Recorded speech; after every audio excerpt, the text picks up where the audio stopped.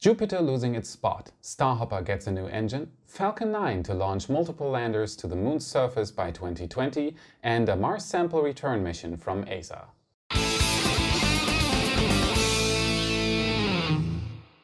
First of all, I would like to start this episode with a huge thank you.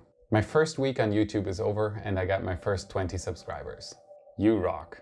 That's right, I'm a baby on YouTube. Even though there have been so many of you watching my first steps into this new adventure, I'm overwhelmed. So thank you for watching and subscribing. I want to make this my day job and it's the only thing I am focusing my time on right now. I'll keep working on the episodes and you'll keep subbing. Thanks again for tuning in on What About It.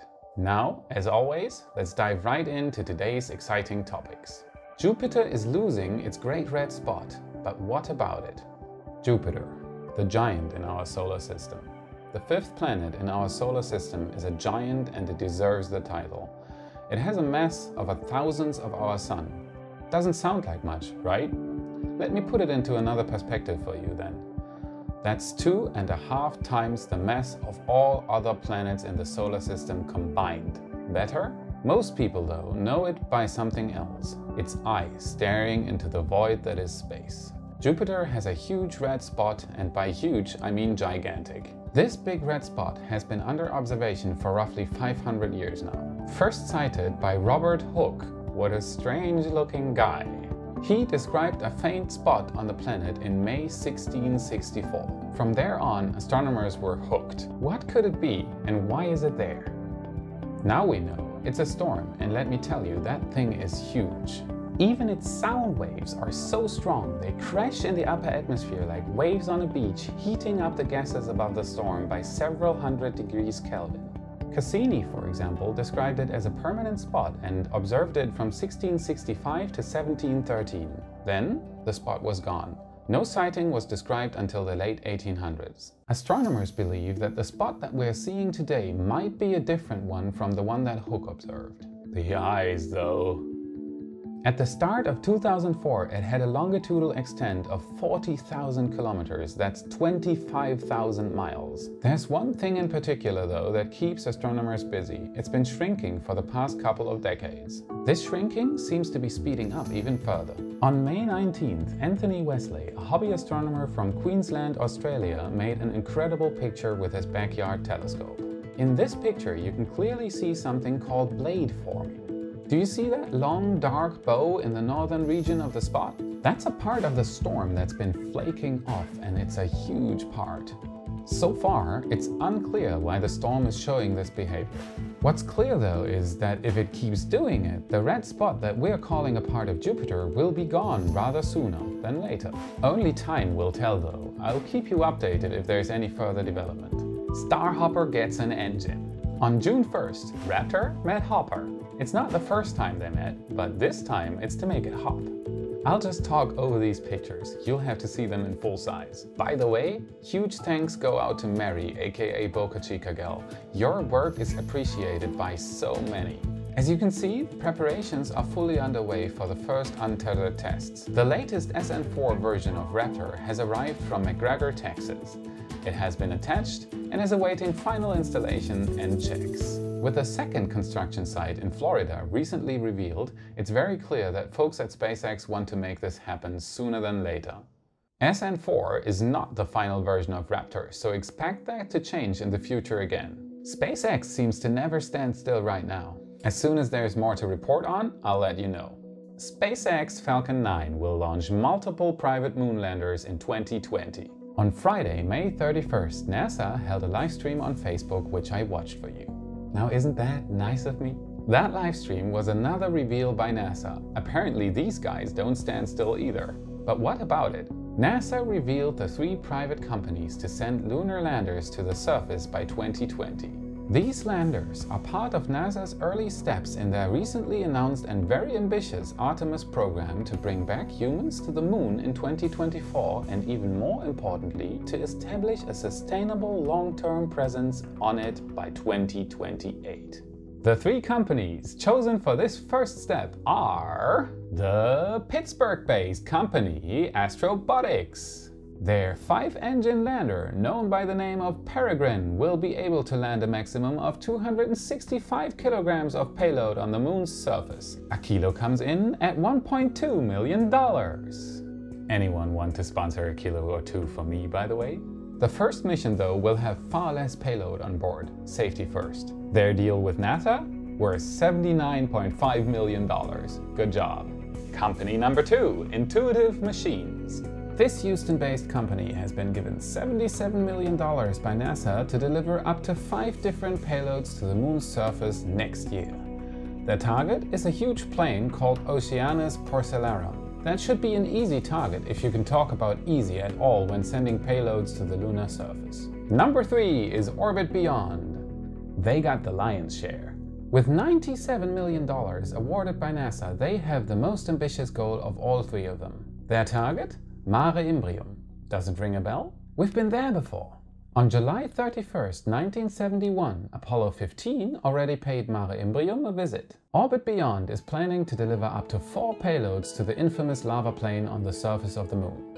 They will use their Z-01 lander to accomplish the mission. Part of the Orbit Beyond team is the India-based subcontractor Indus. They were already part of the Google Lunar X Prize intended to spur off-Earth economy, which ended in 2018 without a winner. Indus didn't stop there though and is now part of the Artemis mission. As of making the video, their website was down and under construction, so I'll put a link into the description. So what about it? What's the big news for SpaceX? It's pretty simple. SpaceX was able to secure 2 of the 3 teams for its launch system. They will use Falcon 9 rockets. That's not only multiple launches for the contract books of 2020, it also means that it's their first wave of contracts to the Moon. SpaceX will be part of Moon's history from here on, and that even without Starship flying. SpaceX's next Falcon Heavy hits milestone as final parts arrive in Florida. Pad 39A is getting crowded. SpaceX transportation department is very busy lately. Late last week, all major parts of the Falcon Heavy, an interstage, 3 boosters and the payload fairing arrived at the pad and are undergoing assembly right now. We're on track for the next Falcon Heavy launch. This rocket always gets me excited the most. It's still incredible to see all 3 boosters land again.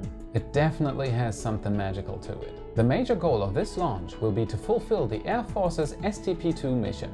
It will especially put the upper stage under a lot of stress. It will have to last several hours and require 4 different ignitions and shutoffs of the Merlin vacuum engine.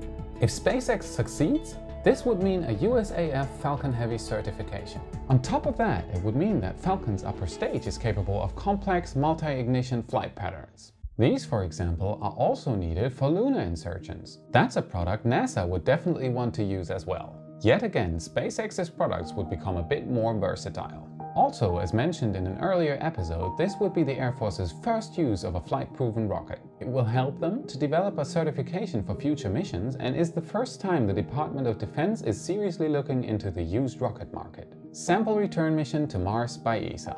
Mars has always been a magnet for surface missions from Earth. We've sent all sorts of probes to our red neighbor's surface, 15 to be precise. The first to show that it can be a very difficult task was the Soviet Mars 2 mission. The lander crashed into the Martian surface on November 27th of 1971. Others, like the infamous twin rovers Spirit and Opportunity, showed us how much science can be done and how important it is to study our neighbor.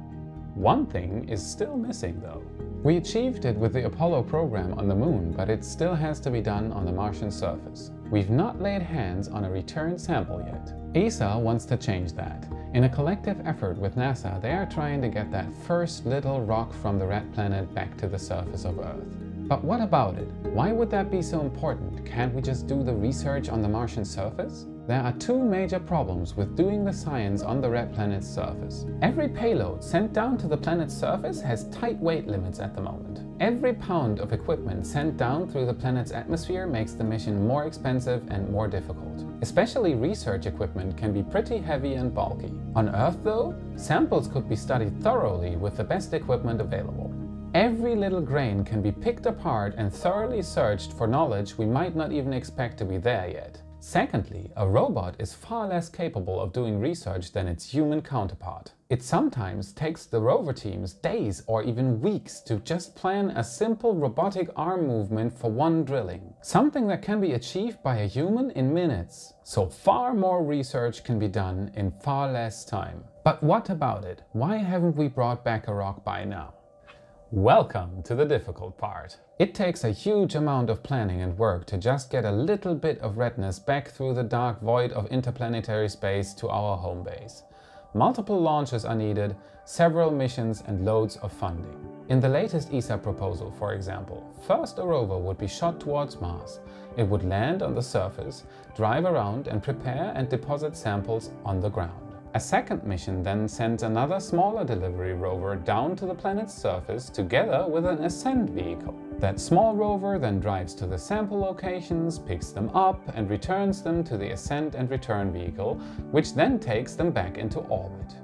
Meanwhile, another rocket shoots a satellite into Mars orbit for sample pickup. The return vehicle then returns the samples to the satellite, which in return sends the samples back to Earth.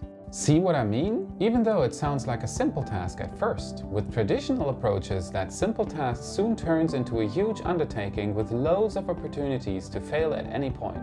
Maybe we should just wait for SpaceX to get Starship ready. In theory, that sounds like a much more feasible solution. Starship delivers cargo to the surface of Mars in 2024, and in the return trip they take some samples, right? So let's hope Hopper hops and Starship gets done soon.